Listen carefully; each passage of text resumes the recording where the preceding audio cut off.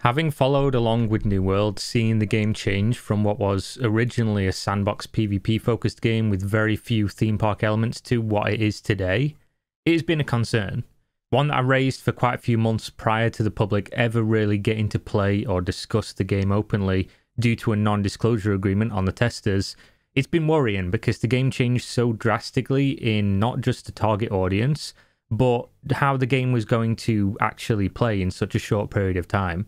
There were always going to be some massive issues as they scrambled to repurpose what they had from the previous version of the game to now. Theme park and sandbox games, while sharing the genre of MMORPG, are usually so vastly different in design that not a lot of one can go into the other. I mention this because we have now seen New World transition almost entirely into a theme park experience, and I'd say that since September 2020 roughly, they've started to really turn the corner on whether or not this game would be a bit of a wet flannel on launch. This video is basically just going to go over the newest addition to the game, actual real questing with voice acting to boot. So New World, if you played during the preview event in 2020, you know had one of the absolute worst questing experiences of a AAA theme park game you could probably ever experience. It was just honestly really bad. There was almost no redeeming qualities to it, other than you were exploring this really nice world, and New World's actual map is just stunning, in my opinion. It's a really nice place to just walk around and immerse yourself in. But the quests were really, really poor as an experience. And that's not to say that I think theme park questing in general is super engaging, you know, like an amazing experience all the time. But New World's was just particularly egregious. I'm talking no voice acting, no actual story, just go from place to place, doing the exact same activities for dozens of hours, go here, interact with X item, and kill Y enemy. It was absolutely miserable. I probably won't be able to find the quote because New World Studio has apparently privated most of their early 2020 developer blogs on their YouTube channel, but it was either there or in an interview that at one point I distinctly remember them saying, New World will not have story quests, the game will tell the story via the environment. I say all that to point out that there was massive reasons to be concerned just a year ago with how New World would be able to placate a player base that expects these features as a bare minimum. It's a baseline. Then we get to now and we see how much stuff has been added to the game, how the direction has so clearly changed over the last 12 months, and that's why I'm slightly more optimistic about the game's launch. Not because I'm a particular fan of theme park games, I like some of them, dislike others, and generally prefer sandbox for myself, but because this is what the game is now. We have to accept that and just hope it's the best version of itself possible. I think we're slowly getting there, and this is a massive step in the right direction. So long story short, here we are at today's video talking about questing, so let's go through it. New World are designing their quests with 4 key pillars as their vision.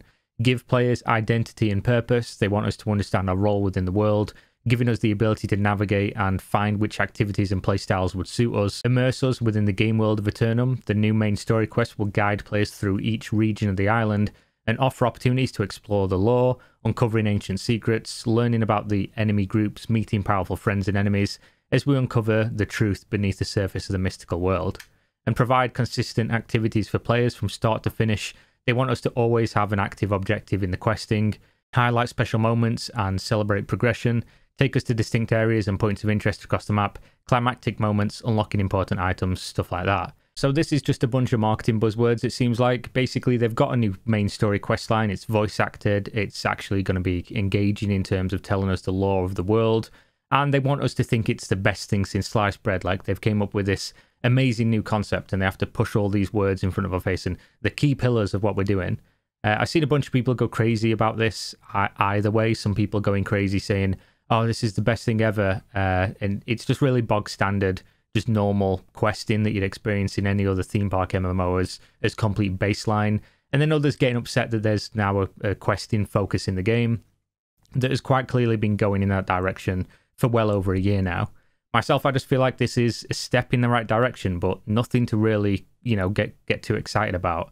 They've had very little time to implement an entire theme park storyline to the world, script every quest, get them all polished up, voice acted, and I'm going to guess there's not a ton of cool little side quest lines or anything in here as of yet. It'll probably be the bare minimum of what you would expect and need to get you to the end game. I don't think this is a bad thing because honestly the game doesn't really need to have that much of a focus on questing as some of the other games due to the open world nature of the game. And I'm going to guess they're going to add way more to this over time. I mean, we can look at New World from a year ago. Like I say, there was no story quests, there was no battlegrounds, there was no, mostly theme park content. They'd repurposed the game, but they'd left out all the things that you would need to get that audience to play the game. So we're almost there now. But talking more specifically, what's changed about the quests in their own words. Quest variety and new objectives. Many zones have had their quests restructured for narrative flow. Additionally, in many instances, we've replaced generic looting objectives with new interactable items tailored to a specific quest. This should help increase quest variety along with creating unique experiences within both the main story quest line and many side quests found throughout Eternum. Improved starting experience. The starting experience in early main story quests through to the acquisition of the Azoth staff, a crucial weapon in the fight against corruption, has had many tweaks and alterations to improve progression flow. If you don't want what the Azoth stat is, by the way, guys, that's basically what you need to do rifts later on in the game, which is something you do for experience and loot if that's the way you want to go with it.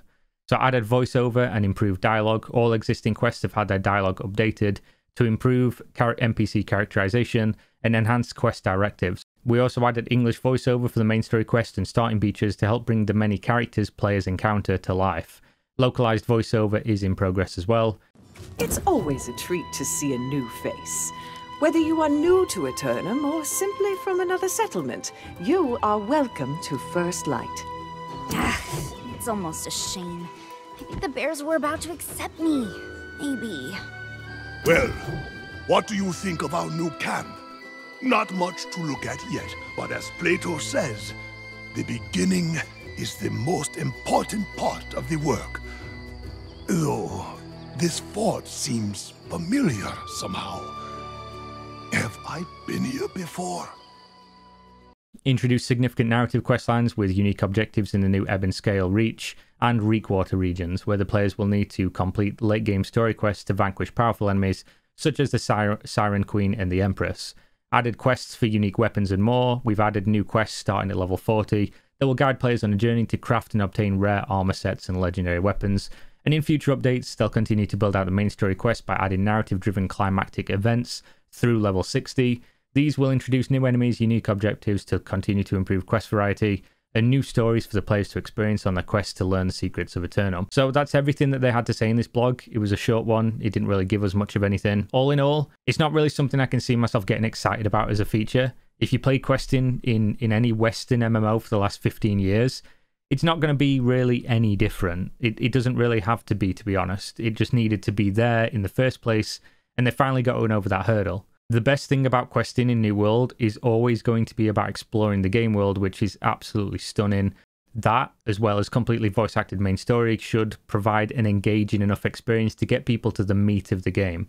I'm just glad this is no longer an initial sticking point for New World, where you had to question how will they get the audience that they intend to target into the game when the game doesn't even have the basics in there yet. Now with questing, the new Trinity combat system, the new customization for making your own builds, the extra endgame, the dungeons being added, the battlegrounds, it's definitely shaping up to be a game you would see launching in the not too distant future. There's still a ton of concerns, such as factions not being fit for purpose, population imbalances between factions, territory being a big issue, as well as travel. But for now, it's looking in a much better spot than ever before for the game they're trying to make, not the game you wanted them to make. So thanks as always for watching. Check my socials in the video description. I've got a Patreon if you want to support me further. NordVPN affiliate link, if you want to use that, you get 70% off. Twitter, Twitch, I do stream on there every so often. And a Discord full of cool people to come hang out with, play games with, and I'll see you on the next one. Stay safe out there. We out. Peace.